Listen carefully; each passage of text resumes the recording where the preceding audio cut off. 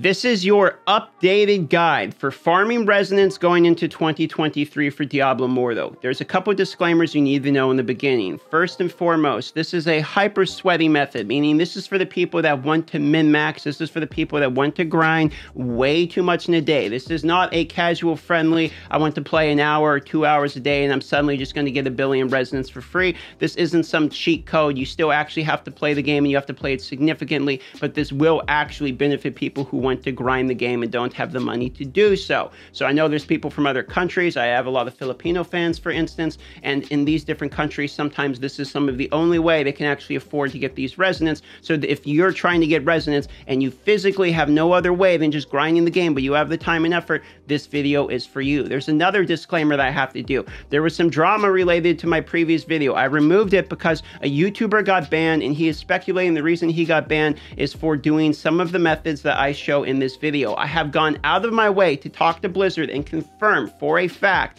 the methods that I'm about to show you in this video are 100% safe. These are allowed by Blizzard. These are not terms of service violation. I cannot speak to why another person would have got banned. I'm not from customer support. The only thing I can speak to is that what I'm about to show you in my video right now and the methods of farming resonance that I'm going to show you are in fact covered by Blizzard, are not terms of service violation, and there will be no debate. You will not get banned, and this is factually allowed to do. So, all of those disclaimers and transparency and clarity that people need to know aside, let's go ahead and show you this 100% legal, although sweaty method to acquire resonance free to play.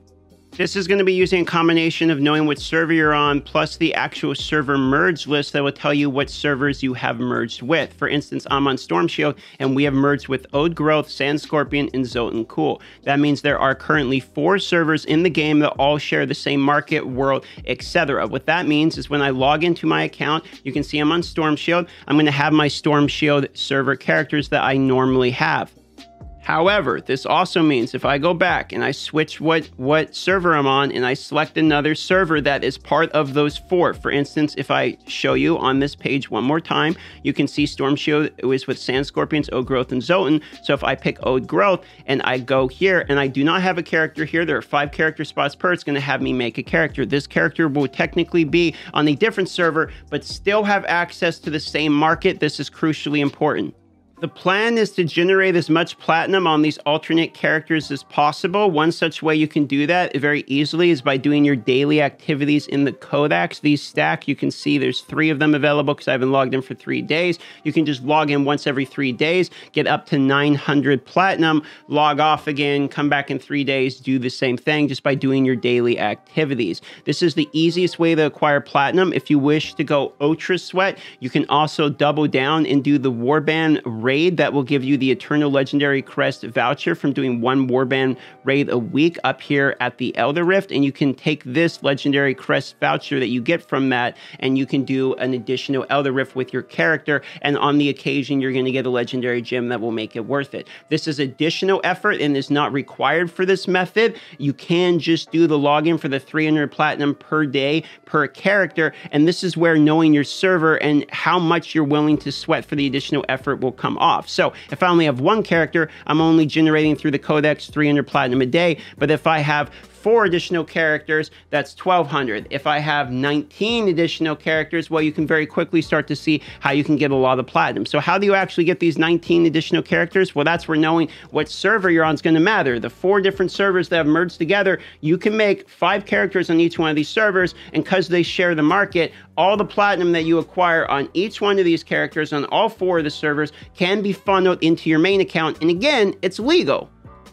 So, let's say you've made a character on one of the servers and you have farmed some platinum through doing your daily activities. Maybe you've also gone and got some unbound normal gems and sold them in the market, because you can do that too. Each character has their own limit of unbound normal gems and you can farm the additional platinum. So you're sitting on some platinum and now you're like, okay, step number 1 is done. I have some platinum on alternate character, and now I'd like that platinum to go to my main character in order for me to generate as much resonance as possible. What you're going to do is now you're going to log onto your main character and you're going to go to the market. So let me show you. I'm going to log off my character that has the platinum on it. I'm going to go to my main character, and I'm going to go to the market. And what I'm going to do is I'm going to take a legendary gem on this character. And if you're trying to figure out how do I get my hands on the legendary gem, because I'm free to play on my main character, how do I get my hands on a legendary gem to do this? Do your warband raid at least on your main character, so that way you'll have this once a week legendary gem that you can sell at a minimum. You can also craft them. So if you go to the market here, what you're going to be doing is then you're going to take a 1 or 2 star gem that you've acquired, and you're going to sell this at a way higher price than you normally would. You're going to crank it all the way up. Now, no one's going to buy this gem, and if they do, congratulations. But the reason you put this at a higher price is so that you're going to log back on your alternate character. You're going to go into the market, and you're going to purchase that same gem from yourself. This will take that platinum that you farmed on the other character. It will transfer it to your main and take that gem and put it onto the free-to-play. Then you can feel free to either sell that gem for whatever platinum that is possible on the free-to-play and use that once again to transfer it to your main, or you can just use the gem on your free-to-play account, or you can even try to snipe that gem and sell it back to your main by selling it at a way lower price and then buying it right back from your main as well, depending upon the value of the gem. There's a couple things to keep in mind. You will lose some value from doing this because there is the platinum fee that is in the market, but you will be able to transfer some of your platinum from the alternate characters to the main character. 2-star gems will be easier to transfer back and forth. As you can see the difference, instead of just like a 900 platinum difference in price point, you can double it from about 3,000 to 7,000 plus. So try to buy and sell 2 stars back and forth within your own account, within your characters, in order to min-max this the best possible. So then you're going to take all the platinum that you've gotten from farming on your alternate characters, whether it be 19 alternate characters or just 1 alternate character. You can make as many alts as you feel comfortable with, and then you're going to take that on your main character, go in here, and you're going to be using that to straight up purchase whatever gems you actually need and target the gems you need in order to get higher resonance. This is confirmed the fastest possible way in the game to get resonance. It is extremely sweaty. You have to have multiple characters. You have to be doing multiple daily activities. You have to log in for one character, sell it to yourself, etc. Buy and sell in the market. There's a lot of annoying things you have to do, but it is factually currently the fastest way to not only farm platinum, but also farm resonance in the game.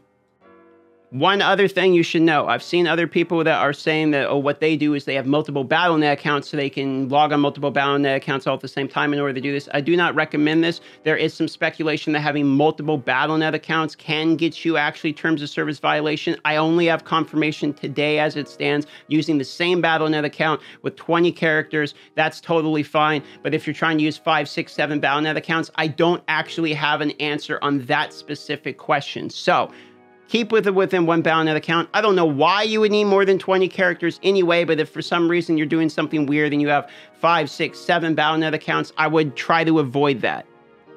If you really want to be hyper sweaty, you can also do your Elder Rift every single day with the rare crest on each one of these characters and eventually get enough FA runes to craft another Eternal Legendary crest 100% for free, and then use that gem to get even more additional platinum to transfer for the main. So this method is really dependent upon how much you want to farm.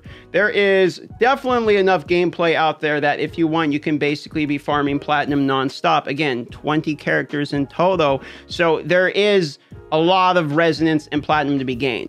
It's just up to you how much you want the resonance. I would argue that probably could just make a better resonance system, make it easier to acquire resonance. It's free to play, but I'm not the one that makes the game. I'm only the one that can teach you how to do it the best you possibly can. Love you all. Consider liking the video, consider subscribing to the video, and I'll see you guys on the next one.